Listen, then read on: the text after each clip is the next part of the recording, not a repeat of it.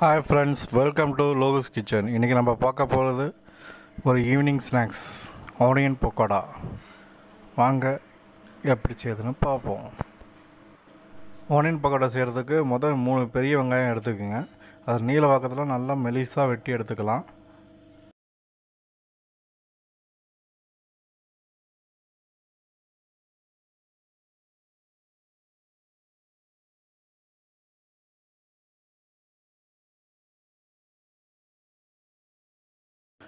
நல்லா நறுக்கின வெங்காயத்தோடு நல்லா தனித்தனியாக பிரித்து விட்டுக்குங்க. ஒன்றோட ஒன்று ஓட்டாமல் தனித்தனியாக பிரித்து விட்டுட்டிங்கன்னா பக்கோடா போடுறதுக்கு கொஞ்சம் நல்லாயிருக்கும்.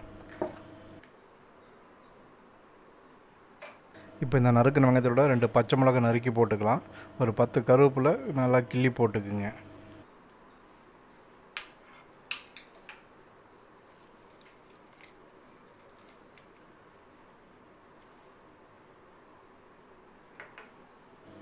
அடுத்தது பக்கோடாவுக்கு தேவையான அளவு உப்பு, பெருங்காயத்தூள் 1/2 டீஸ்பூன் சேர்த்துக்கலாம்.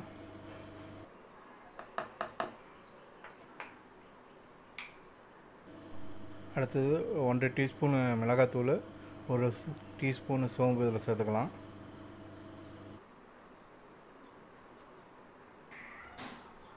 அடுத்தது கொத்தமல்லி தழை கொஞ்சம் சேர்த்துக்கலாம்.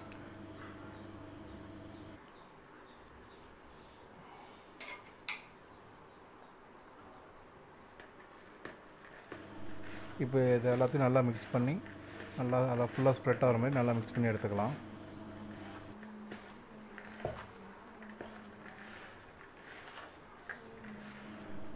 இப்போ நல்லா மிக்ஸ் பண்ணியாச்சு. இப்போ அடுத்தது நம்ம இதுக்கு தேவையான கடல மாவு சேர்த்துக்கலாம். கடல மாவு இப்போ வந்து நம்ம 1 கப்பு கடல மாவு சேர்த்துக்கலாம்.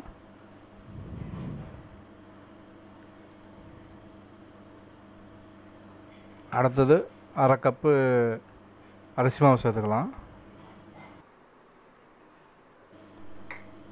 இப்போ இது எல்லாத்தையும் நல்லா மிக்ஸ் பண்ணுவோம். தண்ணி இப்போ தேவைப்படாது. வெங்காயத்தில் தண்ணி வெளியே வரும். அதனால் இப்போ நம்ம எதுவும் தண்ணி விட தேவையில்லை. மிக்ஸ் பண்ணுவோம். கடைசியில் என்ன தண்ணி தேவைப்பட்டதுன்னா லைட்டாக தெளிச்சிக்கலாம்.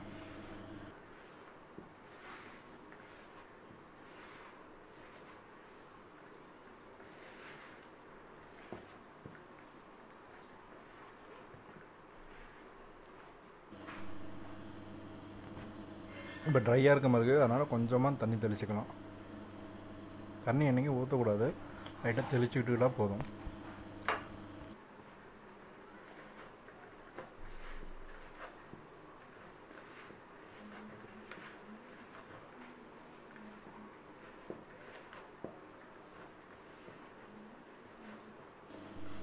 நல்லா மிக்ஸ் பண்ணியாச்சு. இப்போ எண்ணெயும் காஞ்சிருச்சு. இப்போ வந்து எண்ணெயில் பொரிச்சு எடுத்துக்கலாம்.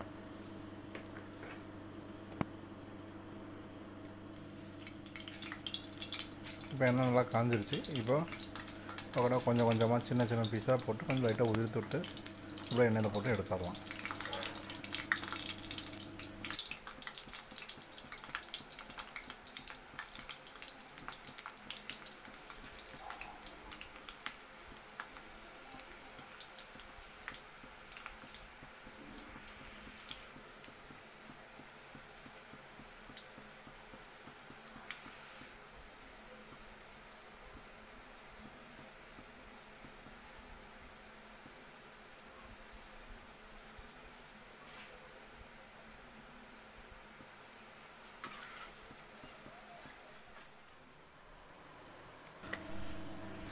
இப்போ நல்லா கலர் சேஞ்ச் ஆகிடுச்சு. இப்போ நம்ம எடுத்துடலாம்.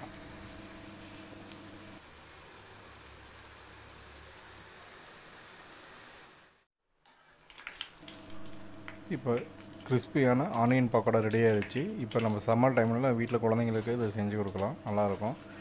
இது கூட டீ காஃபி வச்சு சாப்பிட்டா அருமையாக இருக்கும். தேங்க்யூ ஃபார் வாட்சிங் லோகுஸ் கிச்சன். இது அறுசுவை, இது தனி சுவை. இந்த ரெசிபி வீட்டில் செஞ்சு பார்த்துட்டு எப்படின்னு கீழே கமெண்ட் பண்ணுங்கள், லைக் பண்ணுங்கள், ஷேர் பண்ணுங்கள்.